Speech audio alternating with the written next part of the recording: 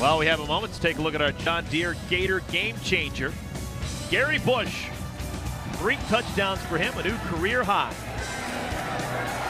Yeah, he's really been a difference maker in the ball game. You can see not the most as far as the yards go. He's made a couple of really good big plays, but the fact that he was able to make the most out of his opportunities by getting into the end zone has really been a difference maker in this game.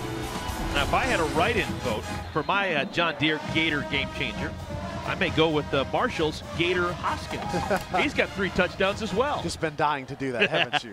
Just been dying to do that. 3rd down and 5.